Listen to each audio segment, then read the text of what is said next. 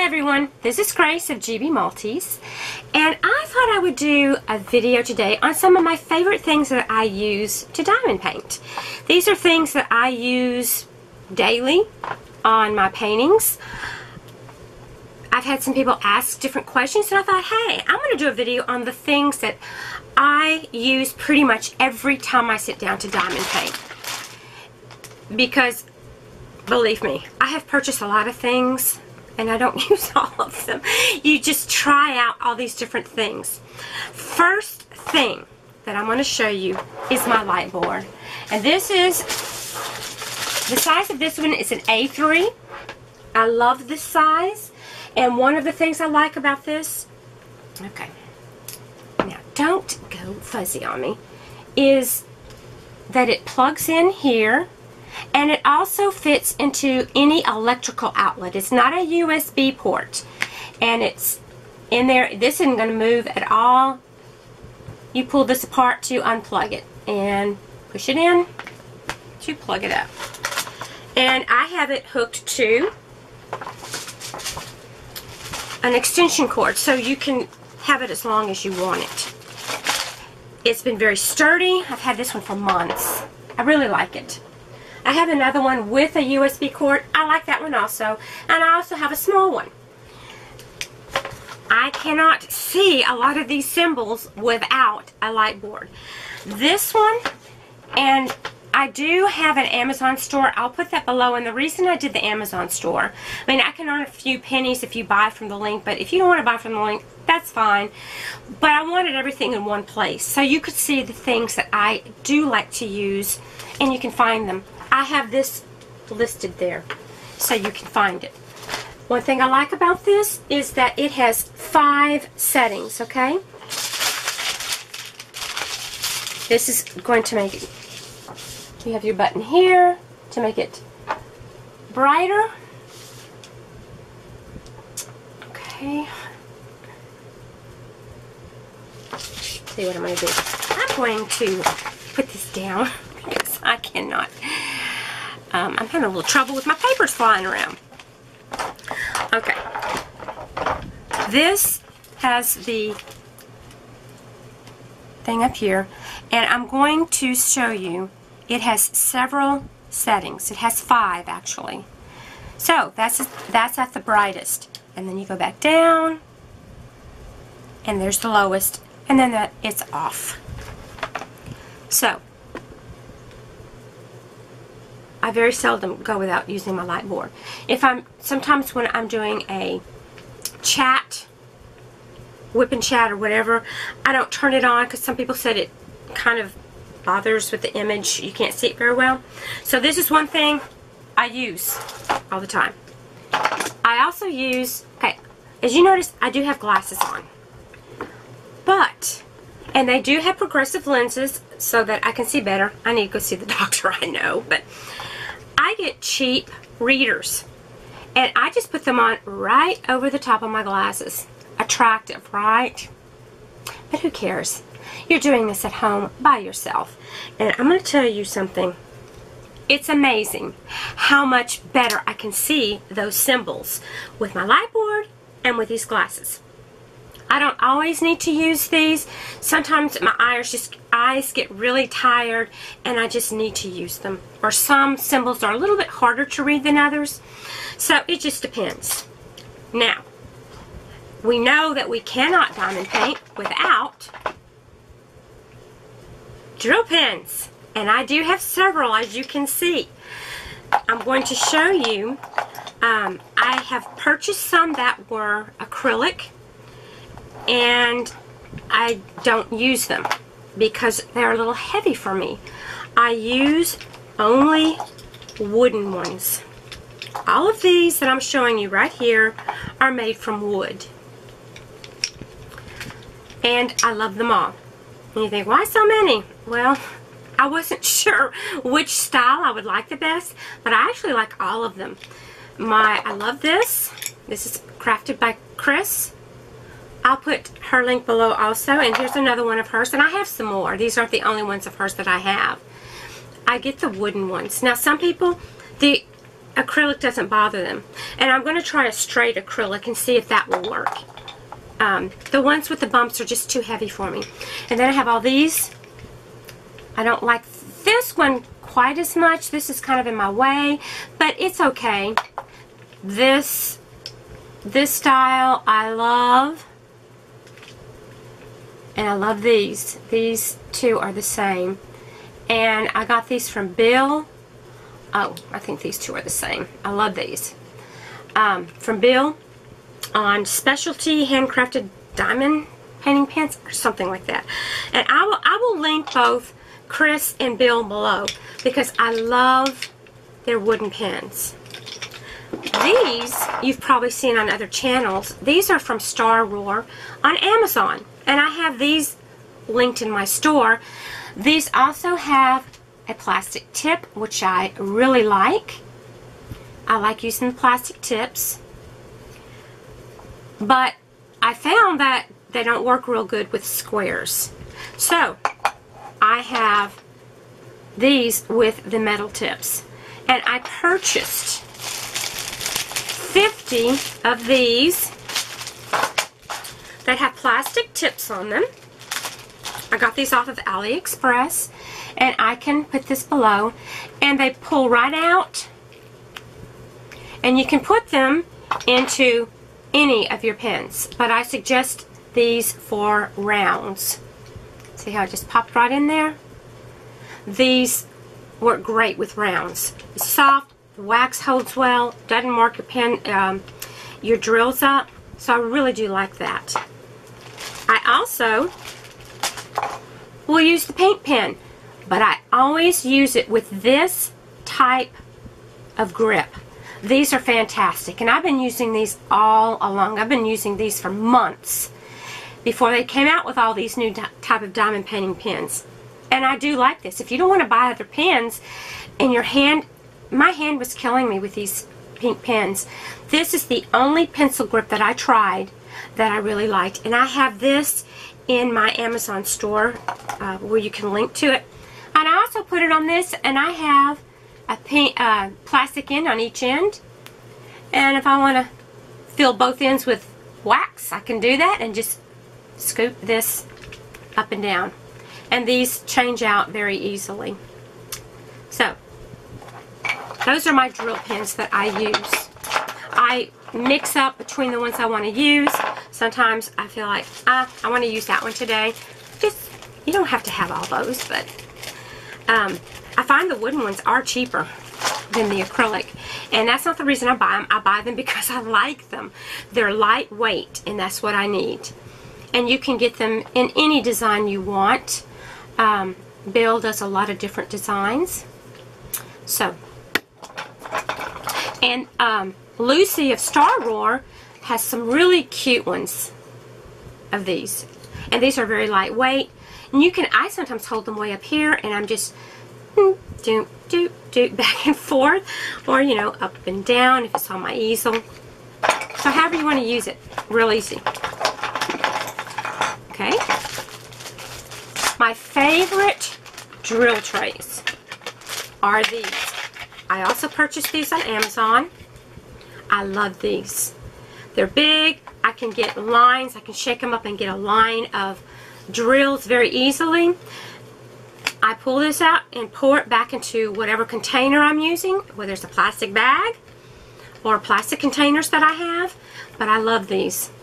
I purchased a package of 8. I believe it was $10.50 or 99 cents, but that's less than just a little bit over $1 a piece. Pretty cheap. I love them.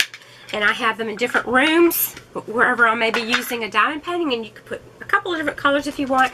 I also have a colored one, like this, because sometimes you get drills that are white or light colored, and you can't see them in that very well. I also did a video on this package that I purchased from Wayline, and that's also in my store. This has a lot of straighteners in it. I don't It also comes with double stick tape, and you can use these as multi-placers. I've done a video on that. I can link it below if you're interested. So I'm not going to talk about that too much. My very favorite placers come from Star Roar. I also got this big straightener from there because it came along with this package. This is a mix of big ones and little placers. They're all these plastic ones, and they have a very, very thin opening, so it keeps your drills from digging down into that wax. So your wax is going to last longer. I can go for a long time before I change. I got several of the 4 placers because that's probably my favorite. Sometimes I'll do a whole lot at one time, but I don't know how well you can tell. That edge is like very thin, and when you put the wax in it, okay, maybe you can see it here. When you put that wax in there, it's a very, very thin line, so you're not going to have beads sticking all over the place, and they will not go down into that hole. So these are my favorite multi-placers from Star Roar. And that is on my store. It's linked to my store. I just use the pink wax that comes with the kit. I have tried everything, and I still like the pink wax the best. I find the other sticks to my drills too much, so I still, and believe me, I've tried them all, and I still come back to the pink wax. So, if you found something you love, go with it. But I enjoy this. My favorite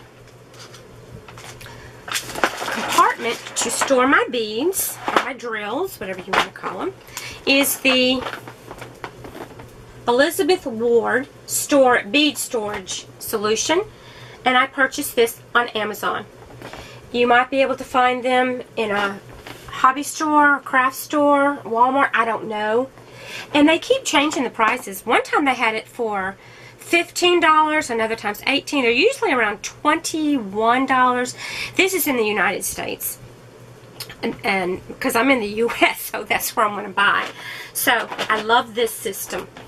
I also have the Craftmates, and I've got them pulled out right now because the kit that I have in my Elizabeth Ward system had so many drills that I had to put them into these. So these are great. Also, the Craftmates looks like this, and I have beads. Of course, I always label everything stored in here. And when only one of these will open at a time. You have to push that purple button on the end, and you can open one, let it go, none of the others will open. Then you push it again to close it, because I don't think you can close it. Yeah, you can close it without pushing it in. Okay. Anyway, those are the storage systems, mostly the Elizabeth Ward. I had purchased this just so I could get a few extras, and they wouldn't have to deal with a bunch of them just lying loose.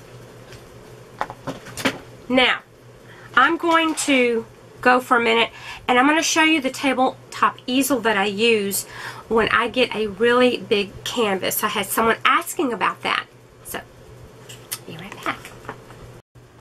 Okay, here is the tabletop easel that I have. It is solid wood, so it is rather heavy. You can move with these grooves. You can make it lean back as far as you want. You can make it up straight. This is normally where I set it, is in this second groove, and it holds it at this angle, which is perfect. You'll notice I already have my light board setting on it. There's a ledge to hold it. I have this linked in my Amazon shop also, and it's perfect. If you've noticed, I will do the edges of my canvases a lot of times just lying flat on the table. Like I've been working on this one. I've had it flat because it was easy to reach. But when I start getting to those middle portions, just lay it on top of it like this. Notice, it just hangs on the other side. I don't have to roll it. I don't have to do anything. This is a 50 by 70. And that is the part that I am painting on. That's not the actual size of the whole canvas. Then when I need to move it, I just turn it like this. And this one is way big enough for all of those needs. Then I can turn it again to reach some of the areas up in here. So let me turn the light on. Well, there we go. So you can see a big light really does help when you're doing a bigger canvas. And you can see way up in there to do that. Now you think, well, I've got a canvas bigger than that. Hold on, I'm going to show you another one that I have that is also bigger. This one I have hanging over my easel right now is a, let me see, an 88 by 78. And as you can see, it is not in the least going to be too much. I just move it over to this side and work on it. Right now, I don't even need to do that. I do the edges flat on the table. When I need to get up into these areas, I put it on the easel.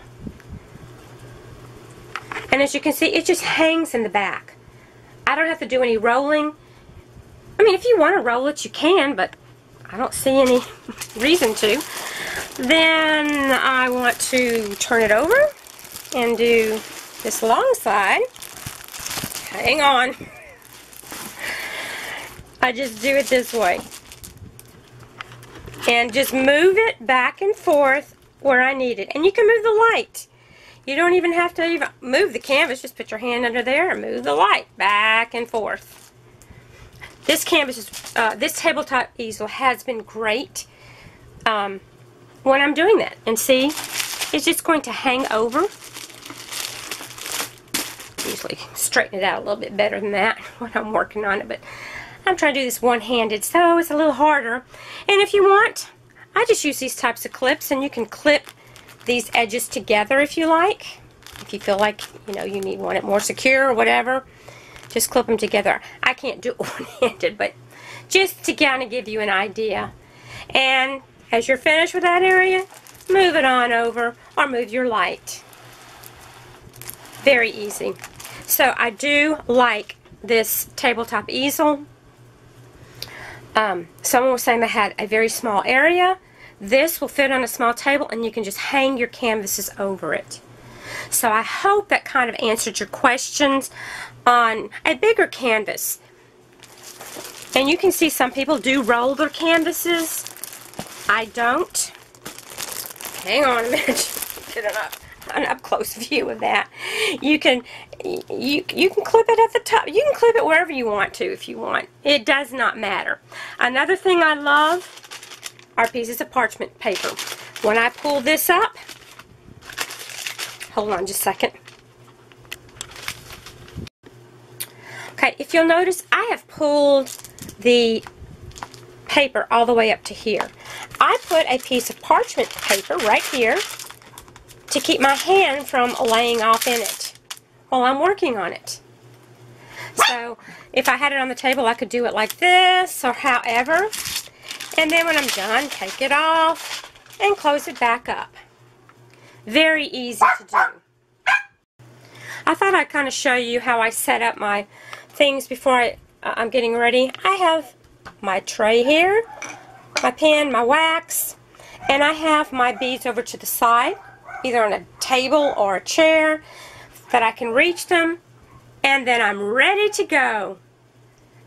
So I hope this answered your questions about using the big canvases. Let me know below if you have any more questions. I really hope that I was able to answer some of your questions about things that I use when I'm diamond painting.